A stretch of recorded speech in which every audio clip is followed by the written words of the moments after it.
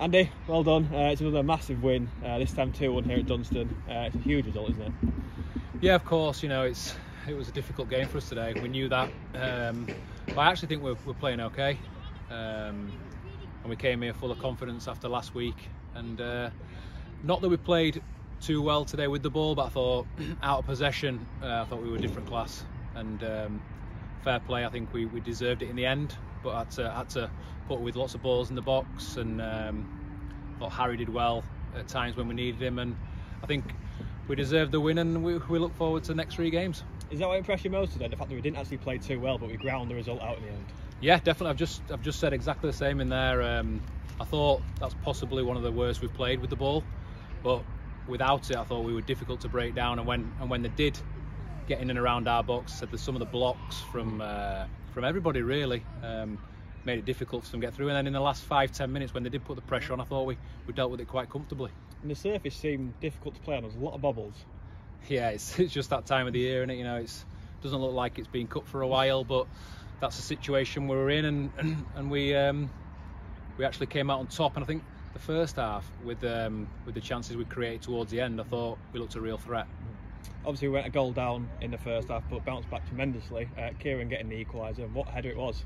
Yeah, it was a good ball in from Jordan, and you know, we have a lot of situations like that and we don't take advantage, so it was nice to see one of those go in. And when you get to 1-1, I was thinking on the bench, if we're getting at 1-1 at half time, you know, we can regroup, but then Des does that run from his own half, and it was unbelievable. You know, people are trying to chop him down, he takes the keeper on and puts it into an empty net, so that gave us a boost going into the second half. Yeah, just how good was that winning goal, which turned out to be in the end? Obviously, like I say, he tried to get kind of dragged down a few times. They could have dragged him down and taken that one, but he kind of outmuscled the defender, and then the keeper kind of dummied past the keeper and then taps it in. Well, yeah, it was one of those where you think, is he going to get through? But you know, with his pace, his strength, and that's what Des has got, you know, and he had a little bit of composure at the end to roll it into an empty net. So he's obviously delighted, the team's delighted, and like I said, we can, you know, not that the pressure's off, because we still need to perform and probably get a few more points, but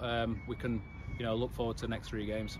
I know you've already mentioned it somewhat, but the second half, it was backs against the wall at times, wasn't it? I mean, we were defending for our lives, and the amount of blocks and clearances and claims from the goalkeeper we had today was tremendous.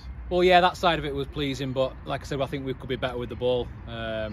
We kind of invited the pressure, but sometimes it is difficult to get out when you're holding on to a lead. So it was tough, but like I said, the last 5-10 minutes they started to lose their heads a bit. They got 2 lads sent off, and I thought we saw it out quite comfortably.